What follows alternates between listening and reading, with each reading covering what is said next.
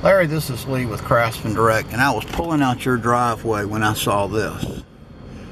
And I hate doing this, but I need to. You see the back right of that chimney?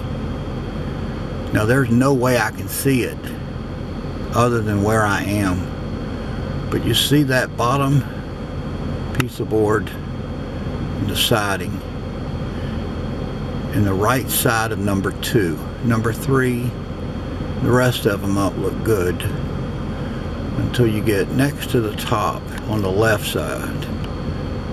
You see that split.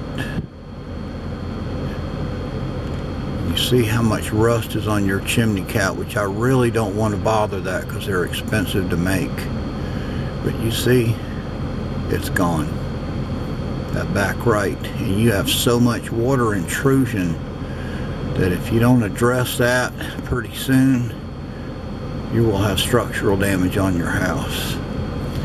Let me see. Nope, got to go the other way. Now this is odd, but let's look at the other chimney. Alright, that is mold from pressure wash. So we got to get up there and get it clean. And if you look at the front, number 2 left, number 4 right, number 5, 6, and 7 left.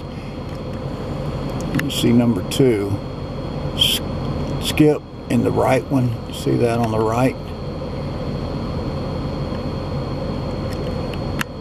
There's a very good chance that once we start getting into this, we would be rebuilding the whole chimney. You see the dark line in the front right corner?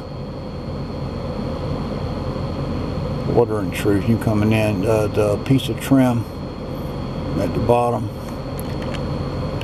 You see how the gap is right there. Alright, anyhow.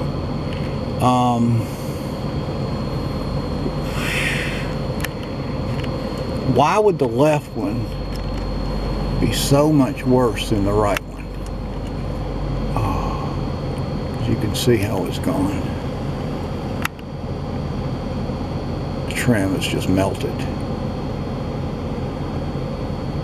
And my guess and an answer to that, I was just asking myself really, is caulking, painting. You know, the guy who did it gave a damn. And maybe the same guy did it, I don't know. But if they could have been fastened tighter. But here again, we can fix that, and I would do it in all never rot pieces and parts, PVC and hardy plank. I would like to do it in hardy plank, lifetime warranty caulk, Sherwin-Williams super paint, and you know, here again, my homeowners get a lifetime warranty on things I do outside because there's no reason not to. Thanks a bunch.